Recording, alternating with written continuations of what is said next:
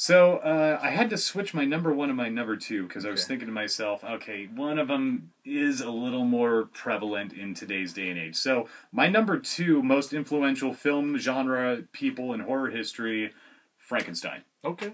Frankenstein is extremely influential in horror, in science fiction, heck, in science fact. Yep. You know? I mean, organ transplants. Yep. Frankenstein's monster is basically one giant walking... transplant.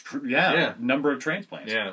I think the great thing that most good Frankenstein movies do is they tap into the human fear of death. Yeah. And, you know, is there an afterlife? And they also, what if we can play God? Yeah. Sure. You know? Yeah. Good point. So many Frankenstein films have been made over the years, some that are as faithful to the book as possible. Like Mary Shelley's Frankenstein. Love Kenneth Branagh's Mary Shelley's Frankenstein. De Niro was fabulous in that. And there was another one from the early 70s with Michael Sarrazin, who played Romeo in Romeo and Juliet, the old... Oh, yeah. Yeah. I don't think I've seen that, but I know which one you're talking about. Yeah, the one from the 60s. And James Mason's in it, too. Oh, I love it was James Mason. I think it was a made-for-BBC miniseries called Frankenstein: The True Story. That was pretty close to the novel as well. Not as close as Kenneth Branagh's. Kenneth Branagh seems like it was more completely... I've actually never read the book. Yeah. I've actually never read Frankenstein. Oh, it's okay. You don't have to. I've seen the movie. Yeah.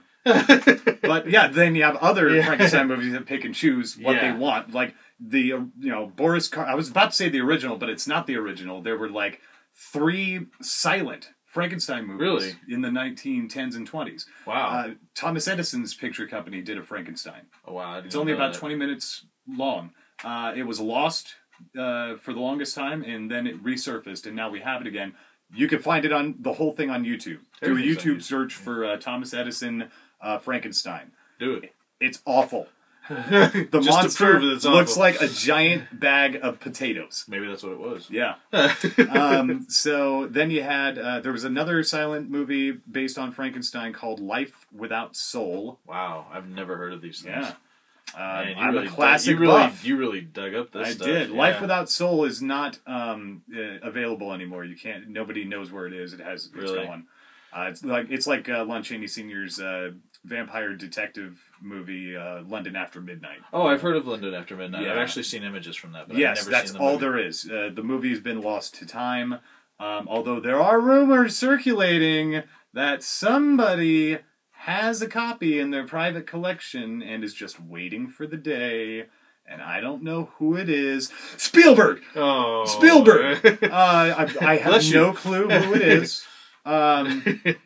But one of these days, I have a feeling London After Midnight is going to be miraculously found. Do you think it'll be remade? Or they already remade it, believe it or not, back in like 1940 or 41 with Bela Lugosi. Oh, okay. Yeah, maybe that's the one. Mark of the Vampire. Okay, I've heard of that too. Yeah, he looked just like he looked in Dracula, and then there was a female vampire too that was all in like white. Oh, okay. But yeah, it was basically. Oh, wait, I have seen images. Mark of of the Yeah. That I believe is basically a remake of London After Midnight. It's not exact remake, but it is a remake. The London After Midnight makeup is freaky. It's got the jagged teeth, and he's got the wire on the eyes like that. Oh, that's creepy. Frizzy hair. It's one. I've seen the images of that. Creepiest makeup he ever did. But getting away from vampires and all that in films lost to time, Frankenstein. You can't mess with it. It's, like I said, horror, sci-fi. It's influenced other movies. Body parts. Thank you. Excellent film. Reanimator. Oh, Reanimator's a great Flatliners. Film. Flatliners is a great film. All of those, they deal with that. They deal with the same kind of subject matter. Bringing back from the Pet Cemetery. Oh yeah, true.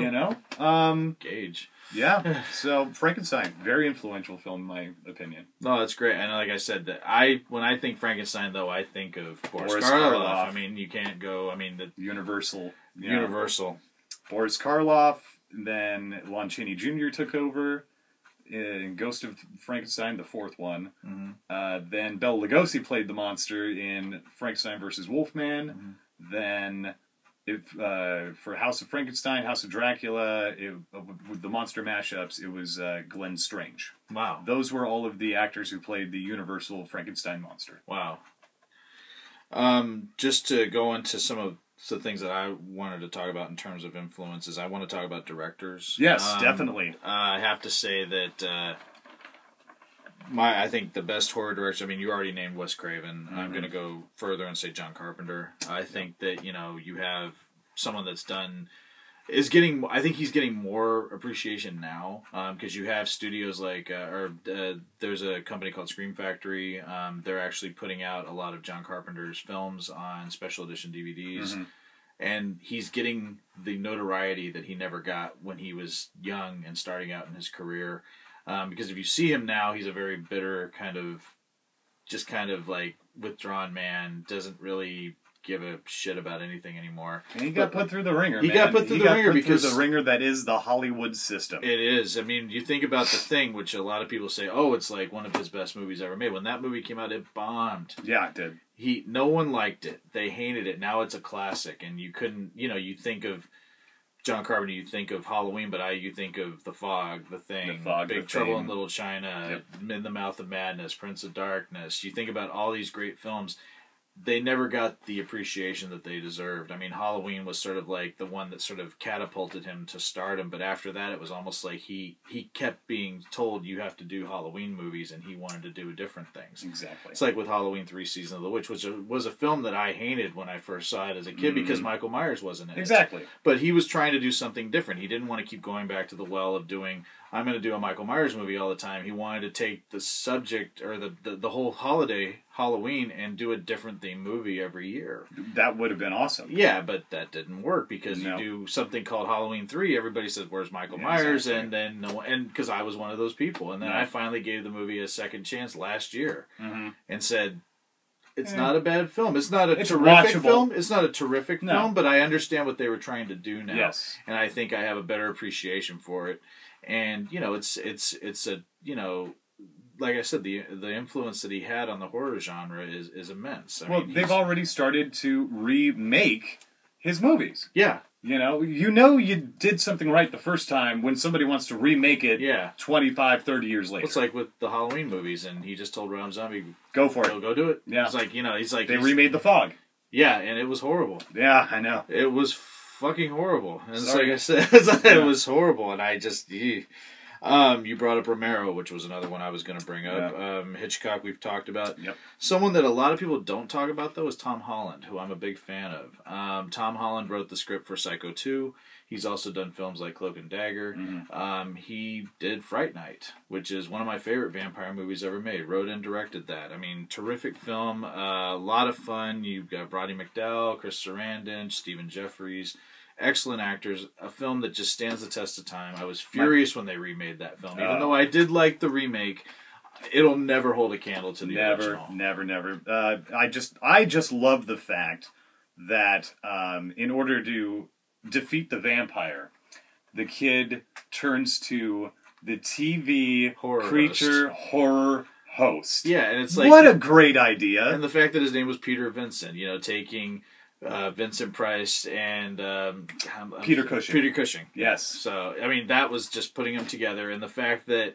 Well, especially because Peter Cushing, in the Hammer Dracula he films, was always Van Helsing or a descendant. Yeah, and then Chris Ridley was always Dracula. Yeah. But the thing about it is that, and the fact that if you watch the films in Fright Night where Peter Vincent is in the film, they're so campy. Like, he's got the steak backwards, and there's like little things like, it's just it's got tongue-in-cheek. Just very tongue-in-cheek. And Roddy McDowall was not only was he an excellent actor, he was an excellent comedic actor. Oh, he was very funny. Peter Vincent is just, he's the cowardly lion. I mean, he is. He's supposed to be and this kid looks up to him and goes up to him and says, I have a real vampire, and what does he do? He runs away. Yes. It's like, he doesn't want to be there. He doesn't want, he's a scared man. It's a brilliant film. It really is. And I think the thing that's it's got a heart to it. Like the scene where he goes to Peter and says, I need you. And he said, that's a character in a movie. He said, that's not even my real name. You see that there's a heart behind the film. And I think that's what makes it so endearing to so many people. Yes. And even though I said, like, I appreciate the remake and I do own it and I do appreciate it and I think it's a great film,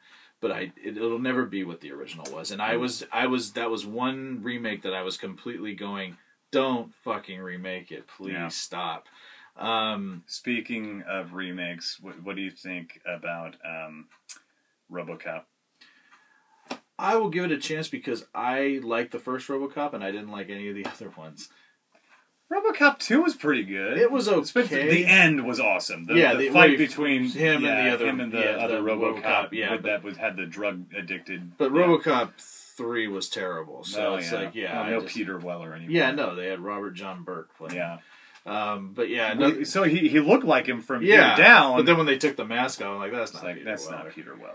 But yeah, Tom Holland also did Child's Play. Yeah, which I mean, Don Mancini created the character, and of course has been involved in all of the Child's Play movies after Part 1, as well as coming up with the concept. But Tom Holland was the one that came up with the idea of him using voodoo to get the spirit into the doll, and the whole thing with Chris Sarandon being in it and things like that. I mean, that was all Tom Holland. It wasn't, it's like, so he came up with, what we know today as the Chucky kind of backstory. Yeah. So Brad Dourif. Oh man. Love Brad Dourif.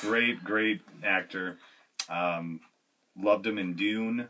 Mm-hmm. That was just such an odd character too. Well, he's played lots of odd characters. Well, that's his MO. Yeah, but I mean, he's my favorite part of the Rob Zombie Halloweens. I loved him in those. I loved him as Sheriff Brackett because he took a kind of a really small side character and made him. You actually empathized with him more than Dr. Loomis in those films. Yeah.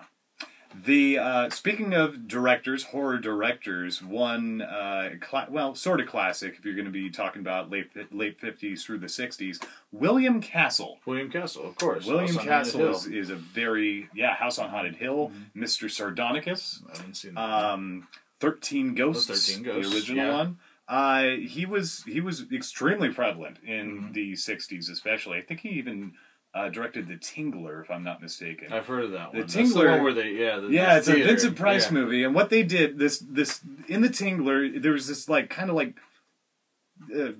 not a scorpion type thing. It almost looked like the earworm thing from Star Trek 2. Khan? Yeah. Put the thing in his it ear? almost looked like something like that, if I'm not mistaken. And so you have this thing going around, and what it does is it gets you, and then it's like, zzz, and you're like, ah. And so what the movie theaters did to enhance the movie experience is they actually rigged the seats of the chairs in their movie theater with joy buzzers, and every time somebody got bit by the Tingler, their seat would go off. That's funny. And you had people throwing up, you had people fainting, you had people screaming, running out of the theater.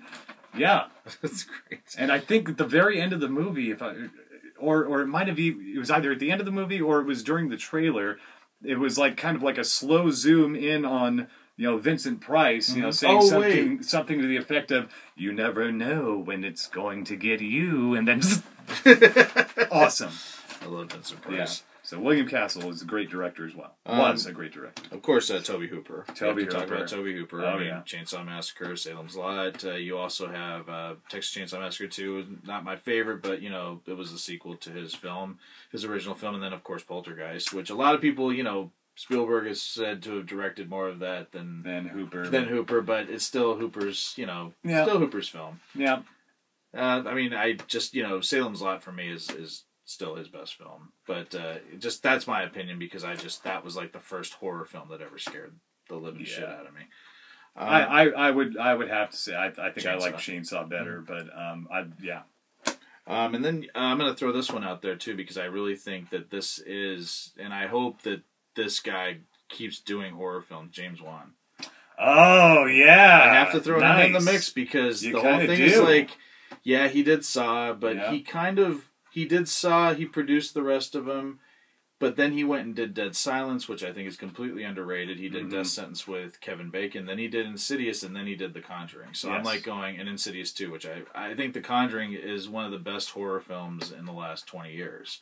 That movie is terrifying, and the more you watch it, I mean, we watched it in the theater, and it scared me and my wife completely, but then we saw it again here at the house, and it freaked us out even more. So I'm he's really becoming this generation's Wes Craven. Mm-hmm. He's going to have a movie every year and a half, 2 years coming out. I'm hoping movie. Yeah, I'm hoping he does because he's doing Fast and Furious 7 right now is what his new one is, and I'm hoping that he does go back to the genre that kind of made him what he is. Because I think it's good to broaden your horizons and do other things, because you don't want to be, if you're an artist, you want to always be sort of challenging yourself and doing something different. But I always think it's important not to remember your roots, remember where you came from. Exactly. And I think that, he's a great director. I mean, you watch The Conjuring, and that's why when people were critical of Dead Silence, and I think Dead Silence just came out when the torture films like Saw and Hostel and Turistas and those kinds of horror films were big.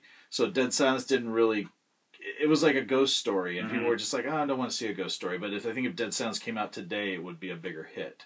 Because those are the kind of films that nobody's doing the torture stuff anymore. No, that kind of died. And I think that's going to come back because I've heard a rumor that they're going to do another Saw film, and so I mean, who knows if that's true? Milk the cow till it bleeds. Why don't you? We don't need another Saw film. It ran its course. Did you like? I loved the first 4. Okay, and that was it. I like 2. 2's my I like all of them, but 2's my favorite. Believe it or not, 1 is my favorite. Well, no, 1 is great. 1 is great.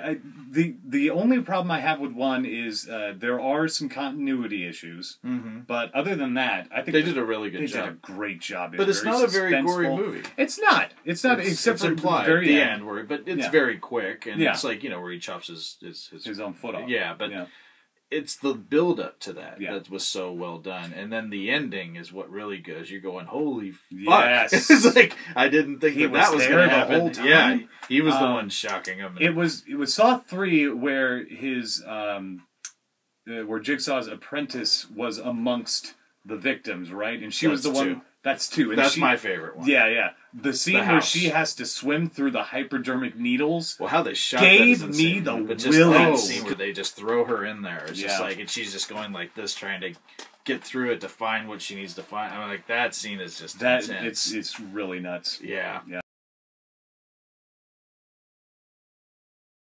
Well, I was going to have Frankenstein as my most influential film or genre or person, but then I got to thinking about what's popular in today's day and age. Vampires. My number one most influential, horror, icon is Dracula. Yep. How many Dracula films have been made? Not too many with Universal Studios. A ton with horror Hammer. Yeah, because Christopher Lee, they did lots of those. And I've only seen, I think, a handful of them. But, it's like, I think Christopher Lee is just as iconic as Dracula as Bela Lugosi. Well, funny story is, well, not funny. It's just kind of ironic, I guess. Bela Lugosi was not Universal's first choice to play Dracula. Oh, who was? Lon Chaney Sr. Oh. But he was battling throat cancer at the time. Oh. And eventually... I know he was young when he passed away, wasn't he? He's pretty young. He was probably pushing 60. Okay, so he wasn't really young, but he wasn't really old either. No, because Lon Chaney Jr. got his start in the movie 10,000 BC, if I'm not mistaken, and then right after that, he got famous for playing Lenny? Yes, Lenny in Of Mice and Men. Great alongside Burgess Meredith. Love Burgess Meredith. That's a great movie. And his character got made fun of, like in the Bugs Bunny cartoons and stuff. Where are the rabbits, George? Where are the rabbits? I want to pet them. Hey, guys, beam me up, Scotty. Here we go again. I told you. It's the Freddy sign. All right. So, you're lucky I have the sound off. It'd probably freak you out every time it went on. Probably. Yeah. So, where was I going with this? So, Lon Chaney Sr. was the original choice to play Dracula. And then they chose Bela Lugosi because he was already familiar with the role, having played it on stage in Europe and the United States. Yeah. Because the movie is actually an adaptation of the stage play. Nice. Yeah. And I didn't know that. Also, what Universal Studios used to do back then is on the same set, with the same camera and angles and storyboards and all that, they would film the Spanish version to be released in Mexico and in Europe and stuff like that. Wow. So out there is the 1931 Spanish version with the Spanish actors of Dracula, and it's better. Really? than the Lugosi one. Really? Yes. Wow. It's way better. You know, and Just if you don't, or just like is it just... the acting's way better. Oh wow. The acting is way better. Yeah, because it was all theatrical back then, kind of. Just, it was, and it is based off of the stage play. Yeah, so it's of course. It's Bela Lugosi was also struggling with his English. Yeah.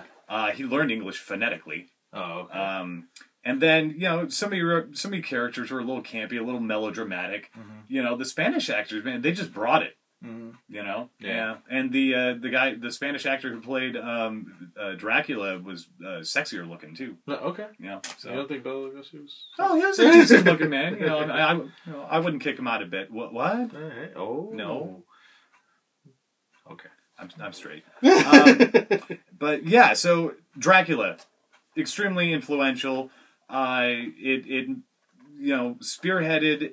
Nobody was thinking about making vampire movies. Mm-hmm. It wasn't the first vampire movie. There were vampire movies in the silent era. Mm-hmm. You had the silent version of The Vampire by John Polidori, the guy. Okay. The story like in the movie Gothic. Yeah, he was the guest of the Shelleys, and then during the thunderstorm. The story is that Percy Shelley, Mary Shelley, and John Polidori all had a contest to see who could come up with the scariest story. Mm-hmm. Mary Shelley wrote Frankenstein. John Polidori wrote The Vampire. Okay. And there's a silent version of his movie, or of his book, The Vampire. That's excellent. So you had that. You had vampires appearing in other movies as well. Mm-hmm. But, Dracula happens. Son of Dracula happens. Dracula appears in some of the other Universal mashups. Yeah. And then, then Bela Lugosi plays, different vampires in, like, other B movies and this and that. And then finally, Hammer does it. Yeah. And they have the entire series with, Chris Lee. And the one thing that they really did was they turned the vampire into a sexual creature. Yeah. It wasn't just draining your lifeblood. No. No. It was draining you sexually as well. Well, the Hammer women, it's like, they were a lot more voluptuous than the and they got away with a lot more. Yeah, they got away with a couple of their movies wound up getting an X rating. Wow. Yeah. Well, it doesn't surprise me when I've seen Countess Dracula, I think might have. I think Ingrid Pitt. Ingrid Pitt. Yep. Yeah. She got naked. Yep. Nothing wrong with that. Yep. And so then people continued to make vampire movies. You had Salem's Lot. Yep. You've got Fright Night. Yeah. And then, up until this very day, now all the teeny boppers, they have their Eclipse. Yeah. Their Twilight. But I still... Okay, calm down. We've had this conversation. But then you have 30 Days a Night, which I think is a great film. And Excellent. it's a shame that series didn't continue on. Yeah. Because they did do a sequel, but it went straight to DVD. People forgot about it. It didn't have the same actress coming over from the first film. So again, it had so much potential. It was such an interesting thing where these vampires would go to an Alaskan town that's dark for a month. Yes. They have carte blanche. They can do whatever they want. Yes. I mean, that's such a great concept. And of course it followed the graphic novel series. And, they could have done so much with that series, but I think because it came out a year before Twilight came out, when Twilight came out, it was kind of like, no, we're not going with the savage vampires. We're sticking with the sexy vampires. Plus you had True Blood that was popular as well, where they started that show with having kind of both. You had the savages and the sexy vampires, and then they kind of forgot about that a little bit. And I don't know. It's like I like True Blood. It doesn't have to be just savages, but I think it's just like I don't like when they just go one way and say, okay, these are the types of vampire movies we're going to do, and we're not going to do anything else. Yeah, I agree with you completely. Yeah, it's like I think you should have a mix of different types, and that's why I kind of did like the Fright Night remake, because at least it did have a savageness to it. It wasn't just about, oh, I'm a handsome, pretty vampire, and that sparkles. Then we also had the Blade movies. Yeah, which are fun, and but again, you have the savage vampires, especially with Blade 2. Blade 2. Yeah, which is great. Because vampires have been popular in movies forever. Mm-hmm. They continue to be popular in today's culture, whether it's good vampires, vampire flicks and TV series like, True Blood and Being Human. Yeah. I love what they're doing with the whole, running Boston thing, and then, your not so good ones like Twilight. We've mentioned. Yeah. Not a fan. or Vampire Academy. Oh no! What the If I hell see is that that steaming fucking pile trailer of crap? one more time. Even my wife doesn't even want to see that one. I'm just gonna Thank throw God. a brick Thank through my God. TV Like, screen. Please, That's just please. awful. It looks horrible. Yeah, Interview with a Vampire. A great film. Yeah. And Tom Cruise was great in that film. Yes. No one thought he was going to be good in that film, and he was great. And he was amazing. And he holds your attention from scene one. I don't think there's a bad actor in that movie. No, but it's like, but everybody thought like Tom Cruise playing this character. It was one of those controversial things. It's like when Heath Ledger was going to play the Joker. Yes. It's like, Brokeback Joker. I mean, I remember hearing that. I said that's messed up. But it's like, I remember there were so many people that said that, and it's like. And I was one of those people because I wasn't a fan of him. And then I saw that, and it's unfortunate I saw it, he passed away, and I'm like, good God. I mean, I still love Jack Nicholson as the Joker, but I think that Heath Ledger just, killed it in that movie. So but you never knew. And it's like knew. Tom Cruise is that. Because of the popularity of vampire lore and vampire movies and all of that, Dracula is number one on my list, and it's the granddaddy of everything that is vampire lore to this day. I mean, yeah, without that, you wouldn't have what we have now. You wouldn't. To close out my list, I'm going to talk about actors that I respect in the genre that have, not only established characters that I think no one else can play, but they've gone on to do other things within the genre. I think Robert Englund is the first one I'm going to start off with. I mean, as we saw with the Nightmare on Elm Street remake, as much as I like Jackie Earle Haley, no one can play Freddy Krueger but Robert Englund. And, Nobody.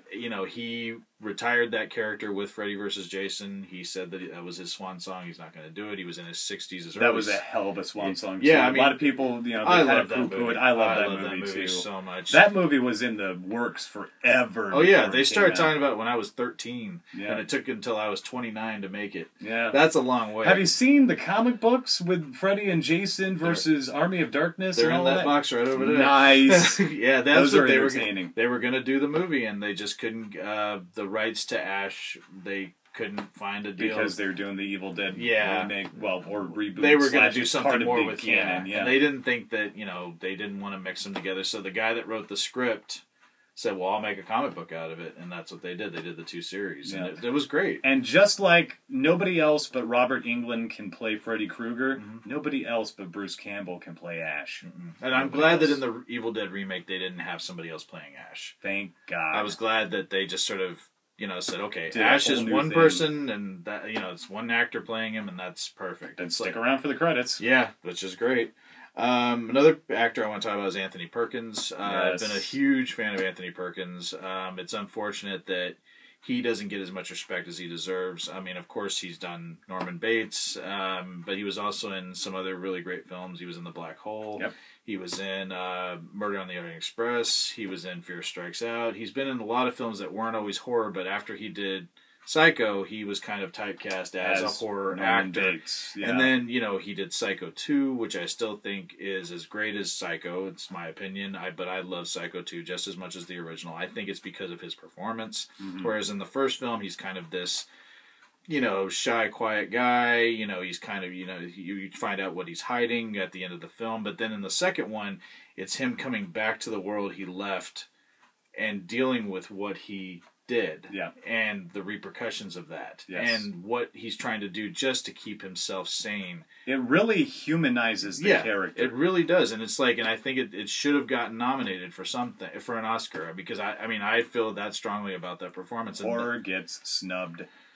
It does, but I mean, he to me, and that was the first introduction to Norman Bates. I had never seen the original Psycho.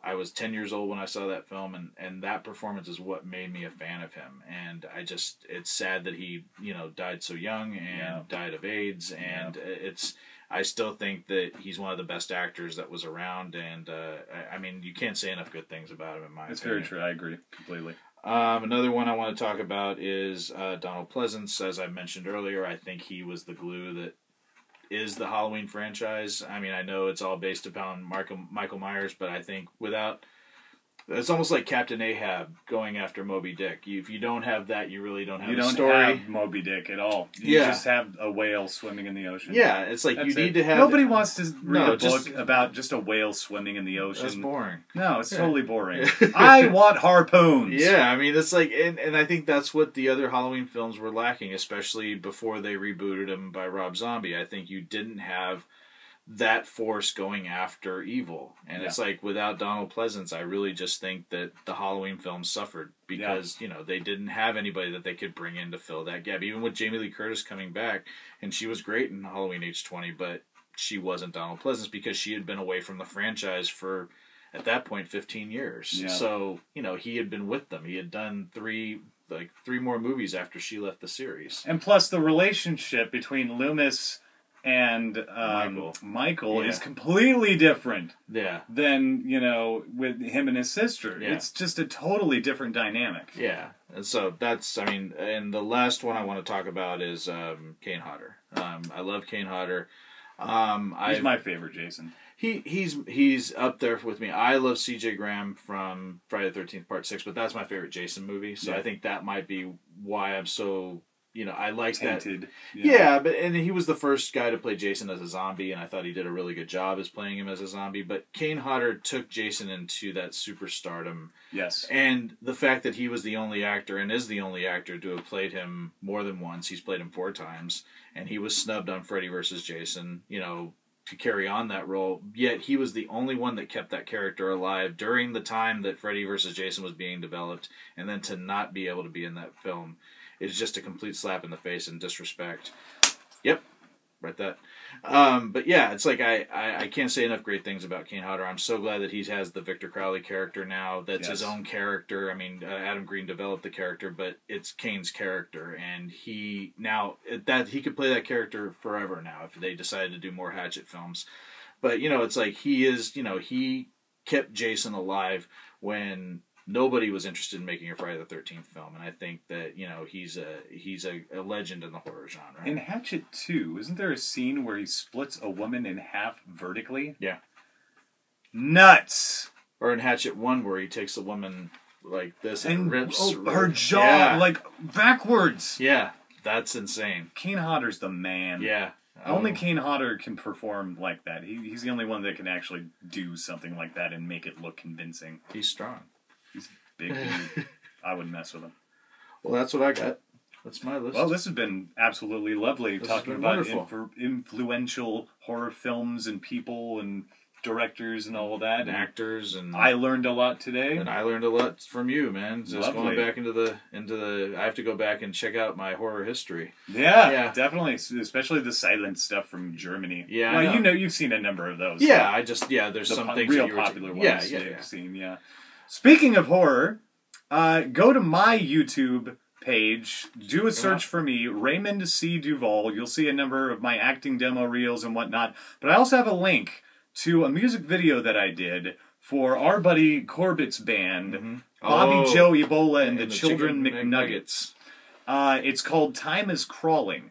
It's off of their conceptual album F, where every song on the album explores some facet of human life. Time is Crawling is kind of a death metal-y song about if you work just a regular 9-to-5 job, you might as well be in hell. Yep. And my character gets to work, and slowly everything at work starts descending and turning into hell.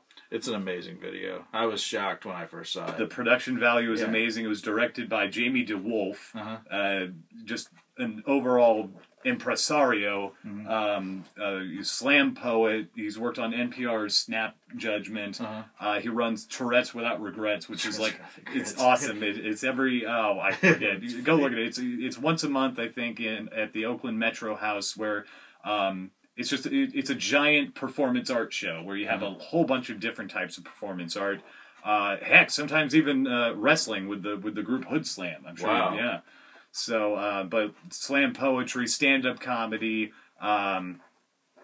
Jello wrestling sometimes. Wow. You never know.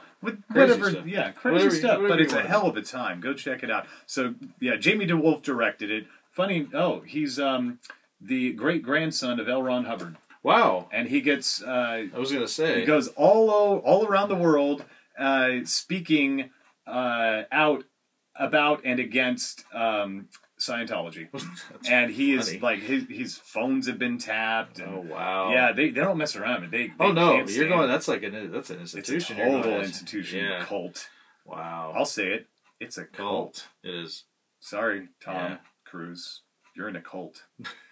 But you were great as Lestat. He was awesome as Lestat. Yeah. So go check that video out. It's an awesome video. It's more a horror film than it is a music video. Yeah, really. but it's really well done. Time It's very is crawling. disturbing. Yes, and go to my Facebook page, Raymond C. Duval, and like it and watch the movies and TV and commercials and stuff that I'm up to.